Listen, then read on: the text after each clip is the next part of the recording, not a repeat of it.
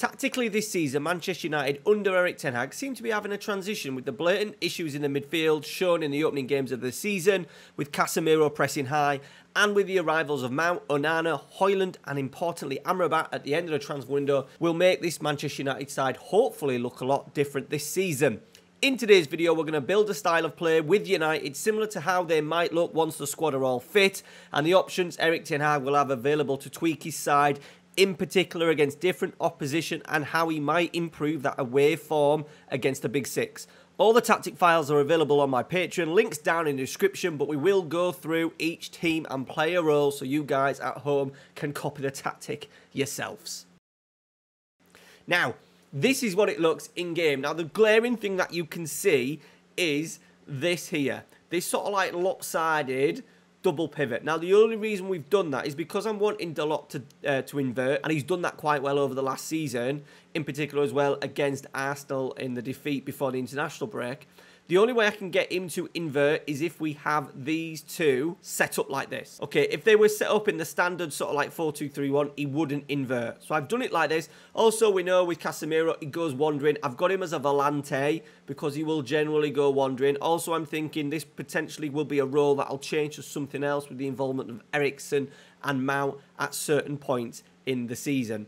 Alright, so that's why we've done that, because we want to form that sort of like box midfield where we will get maybe a Mount, Eriksen, even at times a Casemiro going up there, and then a Dalot and Amrabat holding and making a nice little box midfield, or even at times a diamond. Okay, so in goal we've got Onana, sweeper keeper, on attack, no player instructions. Dalot, we've got inverted wing back, so remember we want him coming into this midfield, helping with build up, and it also drags players in, allowing Anthony on that right hand side to get a little bit of a 1v1. Right, so here we are. Dalot actually gets on the score sheet to open the scoring against Sheffield United. So here he is. In possession, he's going to probably get on it now. He gets nice and narrow, which helps. And now that he's on the ball, he's picked it up nice and narrow. What it does give us is a 1v1 opportunity out there. Now, Sheffield United are playing with a 5-3-2. So they aren't playing with sort of like a fullback and a winger. But him being out there would probably then drag another midfielder out. It might even drag a centre-forward out. But him being narrow, it gives us that probably an overloading midfield to progress the ball. But it also gives us the opportunity to have Anthony up there 1v1. Anthony's now got 3. Let's just follow the run of Dalot. Can you see now? He's in a nice little position. One thing that we spoke about, if you check out my video, the problem with Manchester United midfield is rest defence. So he gets into a nice area with rest defence in terms of if there's a counter-attack, he's in a nice central area. He's just going to go out a shot for a little bit, but he comes back in. There he is, waiting at the edge of the area. Nice inverted roll. And that's what we may see from Manchester United, and we may see from Dalot a little bit. I think he needs to improve on his end product, but I think he will probably get a couple of goals this season from in and around this area. Okay, now the two centre-backs, I've got Varane as a central defender, just on defend, no play instructions. The reason why I've done that is because he's okay at passing. He's okay. He's not one for a long ball. He's actually all right at carrying. His progressive carries are pretty good. He likes to carry the ball, probably more when he does than the long pass. But I've just got him to be basic because we're going to get Amrabat helping with build-up. We don't necessarily need it. But what we do have is the partnership of Amrabat, Varane and Martinez. So we've got Amrabat as a halfback, which we'll probably talk a little bit more about in a minute. The Martinez role is absolutely key. Ball-playing defender on dribble more. Now, if you're playing with a back 3... your two wide centre-halves, I would always encourage to have dribble more on. And the reason why we're doing it is because of this. Right, as you can see, we generally build up with the back 3. Now, the player instruction for Martinez is dribble more. And that's important because we want him to progress the play and try and sort of like goad out a press and try and trigger the opposition's press. And we managed to do that. So Amrabat stood in the middle, as you can see. Varane won't do much. He'll kind of just stay there because remember, he's on that central defender on defend. But we want Martinez to carry. He's quite a good carrier. He's got space in front now as well, look, so he's out. And then what he is at some point, he's going to bait the press of Paqueta. And then that gives us a little 2v1 so we can play around and we can get Luke Shaw going. So there he goes. And he finally faces him up. He's carried the ball, what, 20 yards up the pitch. It's not much, but it's just enough to distract Paqueta. And then we've got the opportunity for Shaw to push forward. And we play. And it's a lovely ball from Fernandes. Something that you would probably see from Fernandes and Højlund. I think we'll get that a lot. A ball played into Fernandes' feet, couple of quick passes to break through the lines, and then can we feed Højlund nice and early. And then once again, the difference between the two. So Onana's going to throw it out to Varane. And instead, look, he's got all that space to carry him. But because we've just got him as a central defender on defend, he plays a nice little early pass into Antony. And here once again, he gets it. He gives it really simple. Now Amrabat in. There's your double pivot with Casemiro. And then once again, Martinez, his first option, because we've got dribble more on, is to carry. Once again, doesn't carry it far, but it just sucks in Paqueta so that it gives us an option of Luke Shaw to get a pass into Rashford. Okay, so that's the reason why we've got those two in there, and it gives us a nice balance. Luke Shaw on that left-hand side, I've just put him as a full-back on support. We've got to be careful that we're not too overly aggressive. Now, at times, I have changed this to a wing-back on support. When we were struggling to break Everton down, I thought we just needed a little bit round this left-hand side. We'll also maybe sometimes change the role of Shaw, depending on what we do with this role here that I'll talk about in a little bit. So Luke Shaw, full-back on support. That's just to help us progress the ball. We've got Rashford. Once again, we want Rashford isolated. We want him 1v1. So I necessarily don't need Luke Shaw bombing down the line at all times. He's not overly aggressive in his runs. The full-back on support gives us a nice little balance between the two. But at times, wing-back on support is key. In particular, when we change it up a little bit. Sometimes I've gone in here and I've played like an Eriksen. And when I play an Eriksen in here, either a roaming playmaker or even as a register, he drops into these areas. So what I have done is if he drops into these areas in that role, I've then put Shaw as a wing-back on support so then he can get round and support that way a little bit higher up the pitch. That'll give a little bit more space for maybe an Eriksen amount to drop into as a register, as that deep line playmaker potentially to get on the ball. Right, the hub of the team, the one that is making us tick, it's Amrabat. Obviously something that Manchester United have needed. In particular, if you look at his stats from FBref, the amount of progressive passes, his carries are quite good. And even though his stats don't show it, he's tremendous off the ball in terms of recovery runs, breaking up play. You remember in the World Cup, it was absolutely superb. I think his stats are a little bit misleading because at Fiorentina, they were highly possession orientated. So most of his stuff in-game was done on the ball. His statistics don't really add up. If you compare him with Declan Rice, he played in a West Ham side without the ball, so he had to do a lot more tackles, a lot more break interceptions. He didn't have to do that because his team generally had the ball. But absolutely brilliant. Half-back, but with the instructions, tackle more harder, because we want that little dark arts kind of thing that he does have, Amrabat, and take more risks because he's superb at progressive passes. We don't just want him to drop in here and just play it out wide to the left back, the full back. We want him to get on the play, and we want him to maybe potentially feed balls into maybe a Casemiro who's got higher, a roaming playmaker, depending on what shape we've gone. Can he find Fernandes? Can he find a switch out to the right and left? So that's why we've got take more risks. The role as well as a half-back just gives us that little bit of rest defence that Manchester United didn't have before the international break. We did that high press with Fernandes, Mount and Casemiro all going in there, and in the games against Spurs, and in particular Wolves at the start of the season, Casemiro was getting caught in these areas. Now, if he does do that, not so much of a problem because we've got Amrabat in there who's going to be supporting from a little bit deeper. Now, what we've got here is a good clip of that, of him breaking up the play. So, a little bit of a sort of like a little bit of 50-50 going on in the middle of the park. Him and Antony break it up, and then he looks to play. Now, as you can see, he drops in to make the back three. That helps us split the back two, the two centre-halves split.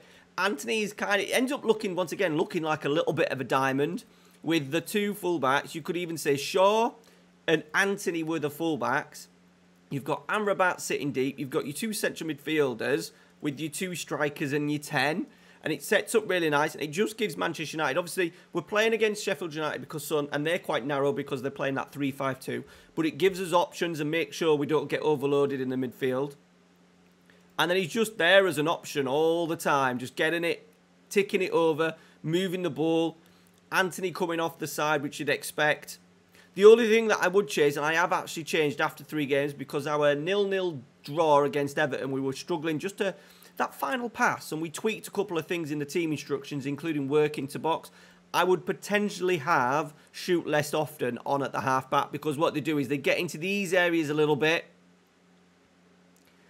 And for me there, yes, there's that space, but he could have carried it. He could have maybe even found another pass. We're also as well, just with the half-back while we're on, we're just in a better position with rest defence. Because Casemiro, we know, can go wandering. At times as well, with his role, we've moved, get further forward on as well. So he'll often get into the box. Just having Amrabat in this hole, half-backs still get a little bit too far forward for me in FM. I think it's the closest thing we can get to what Amrabat does, though. I think really we'd want him maybe another 5 or 6 yard backs, but he's got on the edge of the area. If you look at a couple of his highlights, Fiorentina last year, he did have a couple of efforts from outside the area. Now, this left-hand side is the most interesting one of the lot. This is where I think we can really go for it. So we've gone Casemiro, Volante, just because he likes to get into the box. He likes to make late runs. He goes wandering, which we know that he does. He likes to go around pretty much a little bit times at like a box-to-box midfielder. So I thought a Volante would do him the most. I think we're probably going to see it more as well because Amrabat's going to be in there and we know he's going to sit and be quite disciplined in there. I think Casemiro gives us the option for him to start deep, help him build up, which he's good at, but then at the same time then moving in and following the ball and maybe getting round in and around the edge of the area. So there's that option there. I think in the big games we may look at more of a standard 4-2-3-1. We may see him just playing as a DM. There's also the look at the player instruction, get further forward. Just because at times he just, even with the Volante role, he was still just hanging around in here. So I put get further forward and just see if we could get him to break into the box. And that worked quite well. Other options as well. It could be the introduction of Eriksen, which I've done at times, with a roaming playmaker in there. Even a Register, who will drop deep and get on the ball and potentially carry. You could then move Luke Shaw to a little bit higher, wing back on support. Now, the issue what we have had with them both playing in that defensive structure as a roaming playmaker is they get a little bit too close together. So as you can see, they're quite close together now. We can kind of accept that. They're very close together now as they look to push up a little bit. We lose the ball, but we do get it back. And it's just this bit here where they're kind of dropping into the same areas, which we don't want. We want Amrabat to be that first one, and we just want Eriksen to either be a little bit wider to move Shaw on, which you can do with the Register, with the player instructions, stay wider. That works if you push Shaw on a little bit. But we just thought, if we just move Eriksen into that number 8 role as a roaming playmaker, let's see what happens. And as you can see now, the role is completely different. We're building up from the back again. Amrabat is there, and Eriksen is he's an option. At the moment, he's getting marked, but he's a lot further away, trying to get in between the lines of Spurs' attacking players and their midfield players. There you can see he's on the ball now, and he's going to get... Is he going to get on it? He does get on it, and he plays, and we're off. And then once again, he moves away from Amrabat. They're not hunting for the same pass as what we were seeing when they were playing as 2 DMs. Okay, so that's something to consider. I said one of the other options you can do is I do like to do a Register on support, and also have the instruction of stay wider and then potentially move Luke Shaw on a little bit more aggressive. But it just gives you some nice little in-game options. In-game options that Erik ten Hag, and in-game and obviously from game to game depending on the opponent. Okay, moving into the front four. Now we've gone Anthony as a winger. Now you might not notice and think that he is a winger, but we're doing that because we want him to stay as wide as possible. Because the lot is coming in here, we're not getting those overlapping runs. We need him to keep the width, and the only way we can do that is if he's a winger. If he's an inverted winger, he'll start in these pockets here, and it's kind of then closing up the space for Fernandes. We want him isolating that fullback. He will cut in anyway because he's left-footed, and he cuts in from the right wing. So the player traits, it doesn't necessarily mean that he's going to stay wide and have that old-fashioned sort of like Ryan Giggs on the left where he just used to skin him down the left-hand side. We're talking Anthony, he will stay wide, that's what he does, but then cuts in. Okay, so here's a counter-attack that we eventually score from. Amrabat driving the ball forward, linking up with Højlund, who's going to drop in. T and Fernandes. Anthony got staying really wide. But then obviously, because he's left-footed, he's going to cut in. Now, FM's not great sometimes at recreating stuff, but I think if this play was a little bit deeper, if Anthony was maybe another, in this area here, 20 yards, 15 maybe yards further forward, Rashford's going to be in the box. I think we can see this goal a lot more often, where Anthony's he's right on his right foot, but then cutting in onto his left and either finding a Højlund or a late run from Rashford. And Anthony does get on the score sheet, widest player, but once again, because he's left-footed, because he's got that player straight, he's going to naturally want to come in. And here he is, he attacks, And then he cuts for goal because he wants to come in off that right foot. A very Anthony-like finish, trying to bend it into that bottom corner. So there you go. That's the role of Anthony. Definitely something to look at, regardless if you're wanting to keep your width on that right-hand side and you want someone moving in as a winger, you can still have a left-footed winger on that side. Absolutely no problem. Bruno Fernandes, he could be anything. You know, at times he's been a shadow striker. He's been an attacking midfielder. I think there will be at times Mason Mount will come into the side, either to give him a rest or to maybe play Fernandes out on that right-hand side as a playmaker. I have got another tactic for my Patreons for the big games, which we'll speak about right at the very end. So there will be that in the download folder for you. Fernandes, though, attacking midfielder on support, just so he will roam. I haven't put roam on. I haven't found the need to do it, but there is times maybe in games when you want just to try and create a little bit, maybe a team against a low block. He might just get a little bit stifled in there. If they're playing with maybe a back four or a back five with a sitter or even two sitters. So you need him to roam into positions. I think, to be fair, a roam is what he will naturally do most of the time anyway. So Fernandes, AM on support. Rashford on this left-hand side. Inside forward, on attack. Stay wider just because we want him to create that 1v1. He does stay wide. We want that width. He'll stay wide and try and create, and then he will drive in onto that right foot. So that's why we've done inside forward on attack and then stay wide, just so it opens out the play a little bit. As said, you're going to have potentially having runs from maybe an underlapping run from Shaw. Martinez driving forward and just having that wider out ball just gives us a better option. And then up front, Højlund, it has to be a pressing forward. I think he's going to link the play a lot better than what Martial does. Not very good back to goal, Martial. We've got these brilliant clips as well from Højlund, just linking the play. Now, he has been unfortunate. He's had a stinker to start with, 6.8 and only 1 goal. He's just scored in the 4th league game that we've just had. I did a simulation, a little practice up until December, and he'd scored, in the 18 Premier League games, he'd scored 18 goals. And he has been getting a few little sniffs, so I think he would turn into an absolute monster in this Manchester United team. And we actually saw that against Arsenal, and potentially what he's going to be able to do for the team. But that pressing forward, what it does give us, I think at times what it'll give us here, as you can see, it'll just be a little bit deeper and then finding the run. So Marcus has started really wide, but then he's coming narrow. And I think we'll get a few of these combinations. Rashford was just offside actually for this goal, but a nice little slip pass. And then it'll just, and once again, he's just going to provide a link and have runners in behind because he's going to have his back to goal a lot. He's good linking play. There he is. Gets a little bit of luck, but then he's looking at feeding them balls through. We get that with the pressing forward. We also know with those long balls that we showed that clip with Fernandes playing it over the top. Right, into the team instructions, okay? So positive mentality. We've got attacking width just so we can maximise because we've got that box midfield and that diamond midfield at times. It's important that Anthony and Rashford and even Luke Shaw keep their width and make the pitch in possession as big as possible. Try and recreate, stretch the back line as well against teams with a low block. Shorter passing. I have mixed between the two, slightly higher when we've played the bigger teams and then higher tempo against sort of like teams wanting to dominate the ball just to help us circulate the pass. At the start of the season, we didn't have worked the ball into the box on, but we just seem to be having too many shots from outside the area. Remember the Amrabat shot? There was also a game against Everton where we'd only struggled to break them down and we maybe just rushed it with 4 or 5 shots from sort of like 20, 30, 35 yards. So I've got work into the box and that seems to have worked a little bit better. In transition, we've got counter press and then counter attacking because we want to transition and counter attack as quickly as possible. Okay, short kicks for Onana. He will go, you know, I've done short kicks because if you don't click it, he will just go long every time because we've got sweeper keeper on attack. Sometimes he goes out to the wide men. Sometimes he goes fullbacks, centre-backs, playmakers. I've just got that on so he can just play a pass into wherever he likes and hopefully pick the best option. Out of possession, we've just got a simple high line, high press. I haven't done the trigger press more. I don't think Manchester United are going to be absolutely a pressing machine. I think he would like them to be, but we're not quite there yet. Okay, that is it, guys. That is a kind of a tactical rebuild for Manchester United. It does actually work really well in the game with the inverted wing back, the role of Amrabat as well. You need that half-back low to be a creative player. It needs to be a creative player.